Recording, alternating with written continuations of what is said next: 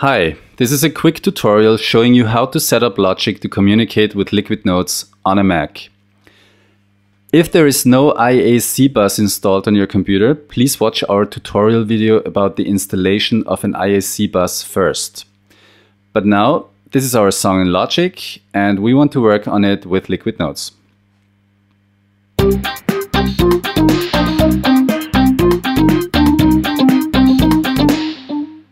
Logic listens to the MIDI input channel, which can be chosen separately for each track via the input channel dropdown. Now we are exporting the song as a MIDI file from Logic.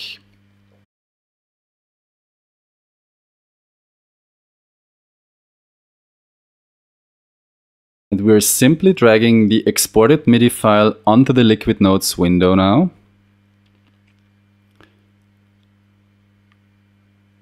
The wizard is opening up, and we choose Logic as our sound output source.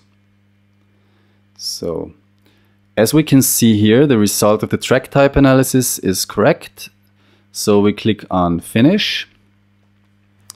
And now let's take a look at the instrument selection, where we can find the output ports and output channels for each track. So for each track, we now have to assign each input channel in Logic to the corresponding output channel in Liquid Notes.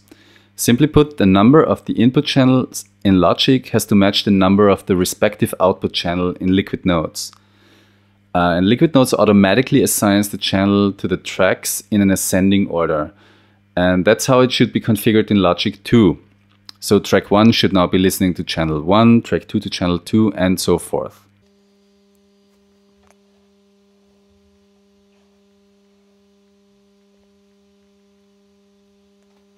Okay, we want Logic to split the channels properly, and for that we open Settings, then Recording, and in that we check the option Auto Demix Channel if multitrack recording. And after that, finally we enable Record for all tracks. And that's it, the connection has been established, and when you play the song from Liquid Notes, you'll hear it through Logic now.